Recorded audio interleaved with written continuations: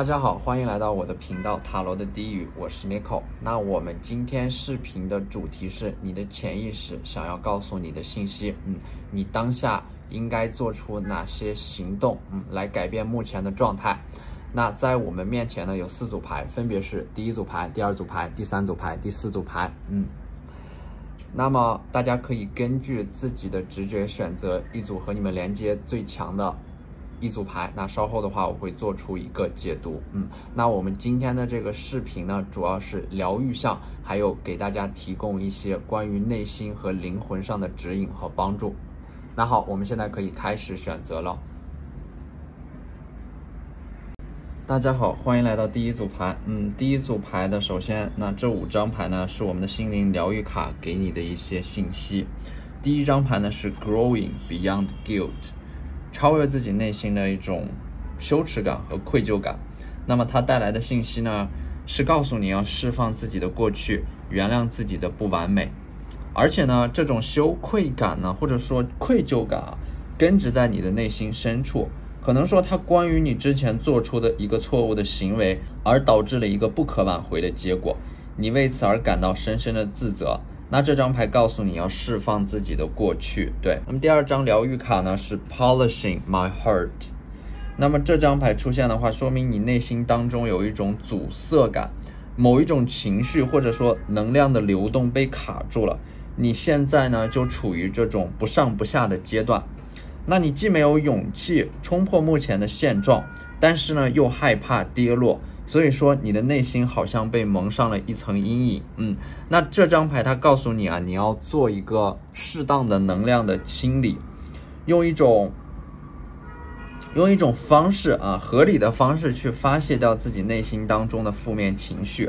尤其是当你的能量流动被卡住的时候，你需要从精神和身体2个方面去疏导自己的能量。那么在精神上呢，首先你要让自己安静下来，因为安静呢，尤其是内心的宁静，能够带来一种疗愈的能量。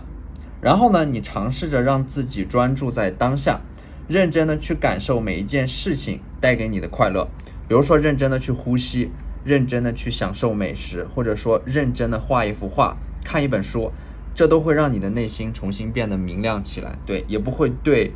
过去过分的执着，也不会对未来过于焦虑，就是认真的活在当下的这一刻。而在身体方面的话，你可以去做一些瑜伽，对，或者说冥想、运动接触一些高频率的能量，比如说接触一些比你频率更高的人，或者说接触一些大自然的阳光这些都能让你重新变得开朗起来。对，那么第3张牌呢是 Overcoming Fear。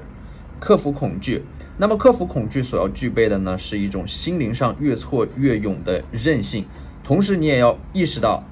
恐惧是你的身体或者说人类与生俱来所进化出的一种本能情绪，是对于未来的恐惧是对于不确定性的恐惧是对于风险的恐惧。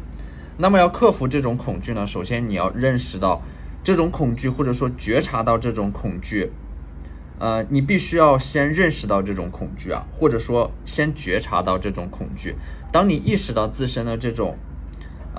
浮躁或者说焦虑是来源于其实对于恐惧本身的恐惧的时候，你才能够着手克服这种恐惧。所以说当我抽到这张牌的时候，你们现在的话可能说对于未来的不确定性在急剧的增加，你们要做出一个选择你们会有一点迷茫，还会有一点力不从心的感觉，或者说对于未知领域的不确定性就会让你们出自本能的恐惧。但是呢，我相信这不是我们第一次感受到这种负面情绪，尤其是恐惧这种负面情绪。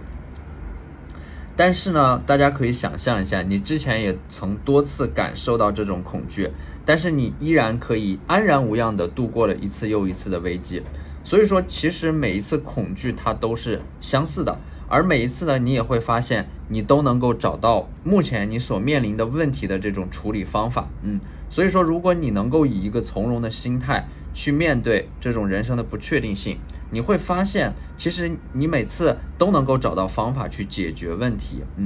那你在这个过程当中，你的这种恐惧其实是一种它并没有帮助你解决问题啊，它还会让你自身的这种能量变得特别的不稳定。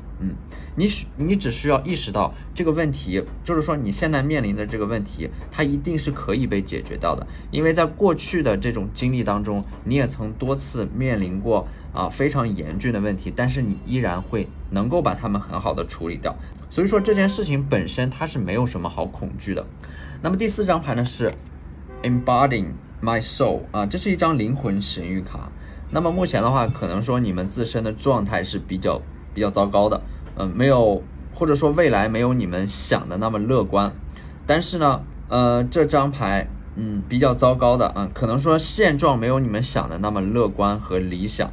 但是呢，这张牌告诉你你的灵魂它会给你勇气去发现自己内在的声音，让你自己感觉到安全和舒适。还有就是这张灵魂牌其实它带来的是这种内在的声音与感受，而内在的声音与感受就是你灵魂发出的语言。那么这些语言呢，它想要告诉你的信息是非常重要的，你要重视这些灵魂，也就是你的直觉和感觉告诉你的信息。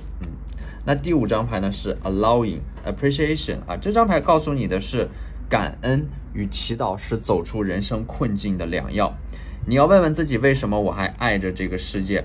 未来的美好值得你坚持下去。也许是你还有好几个说走就走的旅行没有完成，也许是你一直等待的那个人他还在路上，也许是你自己对自己的期待和要求还没有达到，甚至是夏天的冰镇西瓜你还没有吃到。那这也是我们为什么还爱着这个世界的答案。多去发展一些爱好，养一个宠物，学会欣赏世间的美好，这样你就拥有了抵御糟糕的生命能量。当然的话，这个世界上也有很多琐碎的欢愉和惬意正躲在生活的角落里等待着你光临。学会欣赏和赞美生命我觉得这就是这张疗愈卡带给你的信息。那么接下来呢，我们看一下这个彩虹神谕卡。对，彩虹神谕卡潜意识想要告诉我们的一些信息首先第1张牌，我愿意敞开心扉，让别人了解我。那么第2张牌呢是真爱里边没有憎恨。第3张牌是我渴望正向的改变，因此我接纳目前的自己。第4张牌是开悟意味着自我探索并了解真实的自我，当我真正爱自己时，开悟就发生了。第5张牌是我自由的带着爱去创造那些使我生活更丰富更美好的事物。对，那么这就是你潜意识所引导你他去接下来要做出的一些改变相信这个视频呢能够给你一些突破自我的勇气与动力，让我们继续坚持与热爱生活本身。那好，那这就是这期视频的全部内容了，非常感谢大家的收看。如果你觉得我的视频对你有帮助的话，可以在我的视频下方留言、点赞或者投币，那你们的支持就是我最大的动力。好，那我们下期再见，拜拜。大家好，欢迎来到第2组牌。那第2组牌的话，第1张疗愈神谕卡就是 Deconstructing Doubt， 瓦解怀疑。那么这种怀疑呢，或者说质疑是来源于你们自己的，你们自己对自己的怀疑和质疑。你们可能会怀疑自己的能力，会怀疑自己是否真正值得被爱，会怀疑自己是否值得人世间的美好。那么这张疗愈卡告诉你的是，你完全不必怀疑，因为相信本身就是一种力量，它会让你变得值得。所以说现在你需要去瓦解对自己的这种质疑与怀疑，因为没有人能够让你自卑，即使是你自己也不可以。那么第2张牌它是 Inner Guidance， 对，那么这种内在声音的指引呢，是你近期可能经常会感到的来自于内心当中的声音与感受告诉你的信息。而这个信息呢，是你灵魂想要对你说的话，或者说你的灵魂想要帮助你做出的一个选择。你要相信这种直觉和感受带来的选择是最准确的，因为灵魂做出的选择永远是最高级的。那么第3张牌呢是 Inviting Ecstasy， 邀请欢乐进入到你的生活当中那么这张牌出现在这里的话，抽到这组牌的小伙伴们，你们可能现在是以一种比较压抑和消极的状态，来迎接或者说面对接下来的生活。那这张牌呢，告诉你，你要给自己的生活添加一些快乐的元素，多认识一些新的朋友，多参加一些活动，打开自己的心扉，或者说认真的活好当下的每一刻，都可以让你感到更快乐。那么第四张牌呢，它是 releasing expectation， 那释放你的期待。那么这种期待呢，其实我觉得更像是一种对于结果过分的执着，它反而会让我们感受不到过程带给我们的乐趣，而没有办法专注于当下。所以说这张牌告诉我们要释放你们现在对于某一个结果的期待，专注在当下的每一刻。第5张牌呢是 asking for angel help， 向大天使寻求帮助。那这种帮助的方式呢，就是祈祷、祷告，向大天使传达你的需求，在你的意识当中不断的重复你的想法和需求，那么吸引力法则和大天使就会帮助你实现你自己的愿望。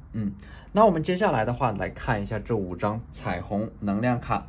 你们的潜意识想对你们说的话。第1张牌呢，活在当下使我充满力量。那么第2张牌呢，我知道把界限设在什么地方，并在必要的时候说不。可能说抽到这组牌的你们，有的小伙伴还不懂得拒绝，你们很清楚自己的底线在哪里，但是呢，有的事情真正触碰到你们的底线的时候呢，你们又会犹豫或者说不敢拒绝。那么第3张牌呢，我有权利也有能力去表达我的暴怒、生气及意见，而不会伤害任何人，也不会失去他们对我的爱。首先的话，这张牌你的潜意识其实在告诉你，当你表达负面情绪的时候，要注意自己的方式，同时呢，你也不应该压抑你自己的负面情绪，因为你的负面情绪会向外界传递出一种信号，就是说某些事情触及到了你的底线，你应当勇敢的拒绝，或者说勇敢的说不。那么第4张牌呢，是我越积极的看待自己以及世界，就越吸引积极的人。那么第5张牌呢， Every day I love myself more and more， 每天我都会更爱自己。那么每天的话，大家也要告诉自己一句话，就是爱自己是终身浪漫的开始。所以说看完这组视频的话，我相信大家就应该在内心当中对自己说，今天的我比昨天更爱自己。那么这种自我相信的力量呢，就会让你们变得越来越自信。好，那这就是这期视频的全部内容了。非常感谢大家的收看，如果你觉得我的视频对你有帮助的话，可以在我的视频下方留言、点赞或者投币，你们的支持就是我最大的动力。好，那我们下期视频再见，拜拜。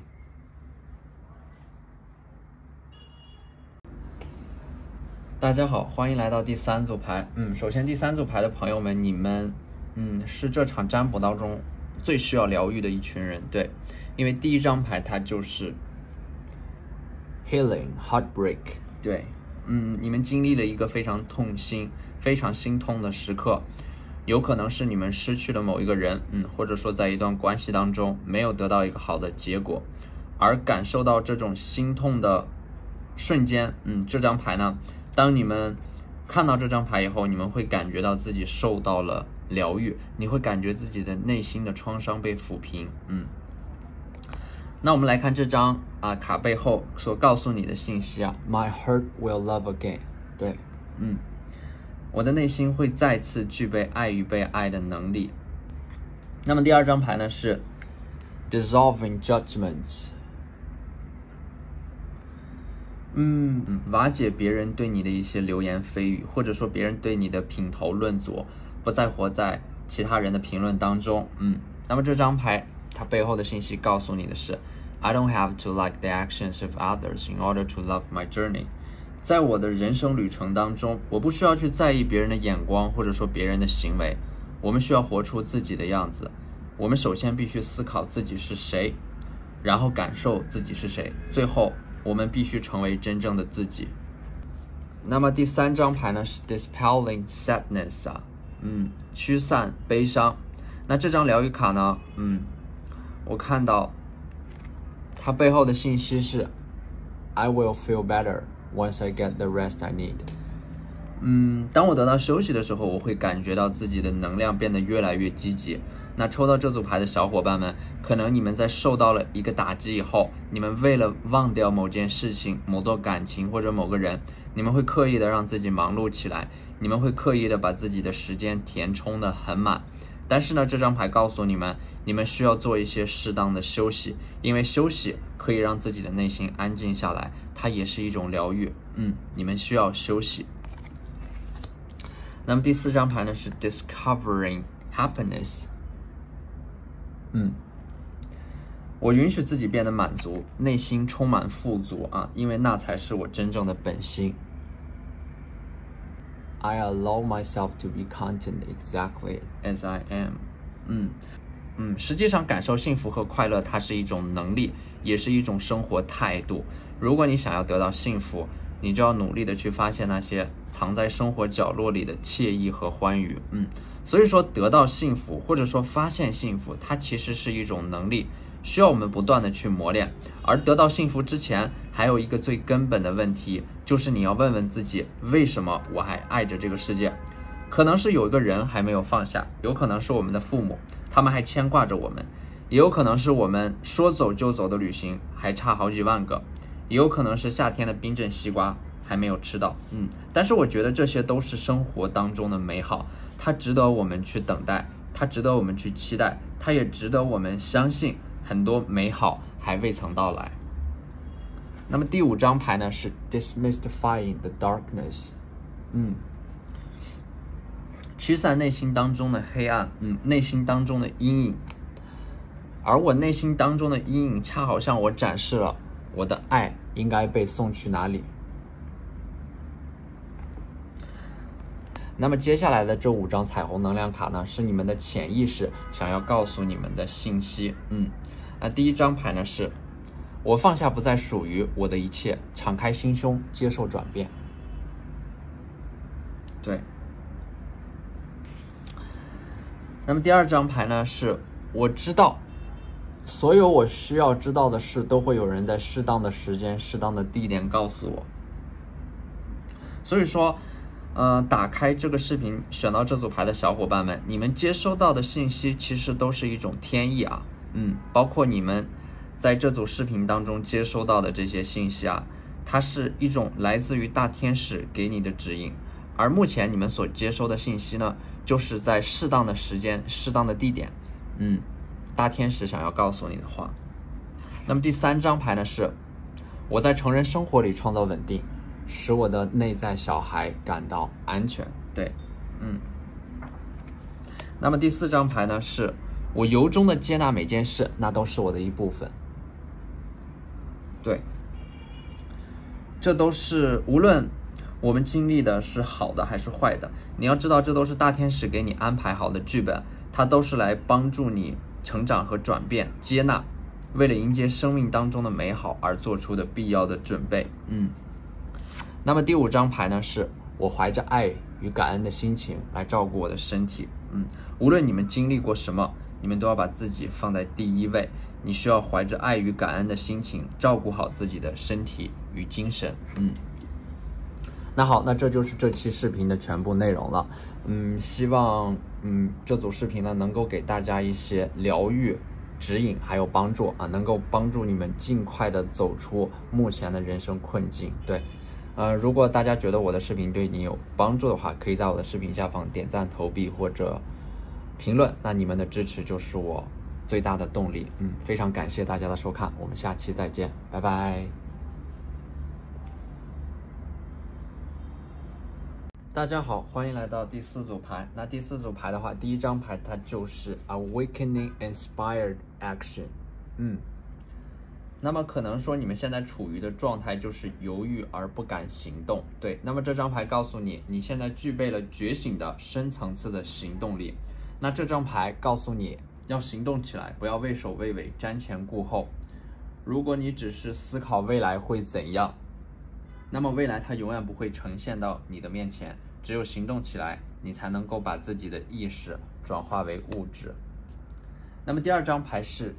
Acknowledging Apprehension， 对。那这张牌呢，它是一种内在的觉察力啊，觉察到你内心的声音、内心的指引，还有内心当中情绪的波动，潜意识想要告诉你的信息。那这些信息呢，它不会直接放在明面上，它会隐藏在你的内心深处，需要你有非常敏锐的自我觉察能力，才能够审视自己的内心，直面自己，知道自己想要的是什么。那第三张牌呢，它是 Expressing Free Will 啊，自由表达的一种意志。那么可能你们现在的状态呢，是不自由的，被束缚的，你们也不敢说出自己想要的。但是呢，这个世界很奇怪，如果你不敢说出自己想要的，你就得不到自己想要的。所以说，大声的表达出自己的需求和想法，这没什么丢人的，也没有什么不好意思的。因为只有当你真正的说出自己想要的东西以后，你才会有机会得到。无论是自己的事业、工作、学业，还是爱情，它都需要你们努力的去争取。而争取的第一步呢，就是大声说出自己的需求与想要的东西。同时呢，这种 expressing free will， 它还有表达自己愤怒和不满的情绪，因为这也是你们遇到一些不公平的，你们受到一些不公平的待遇以后，或者说有一些事情触及到了你们的底线，其实呢，向外界表达自己的不满和愤怒呢，是一种懂得拒绝的表现。你们能够通过表达自由意志的过程当中，知道自己想要什么，不想要的是什么。对。那么第四张牌呢，它是 Expanding Inner Power， 对，扩展自己的一种内在的力量，让自己的内心变得越来越强大。那么第五张牌呢，它是 Welcoming Surrender， 对。是接受顺其自然的是接受顺其自然的指引，从心所欲，没有执念，一切都是最好的结果。如果抽到这组牌的小伙伴们，你们对于目前的某一个结果有很强的执念或者说期待的话，那么这张牌就是在告诉你们啊，放下对于结果的期待与执念，等待顺其自然的结果，活在当下。对。那么我们来看一下这5张彩虹能量卡，潜意识带给我们的信息。第一张牌它是我的内在小孩教我如何放松并享受生命。对，你们现在最需要做的就是放松，让自己紧绷的能量重新回到一种舒展的状态。第二张牌是我活着不是为了满足别人，也不必依照他人的想法来过日子。对，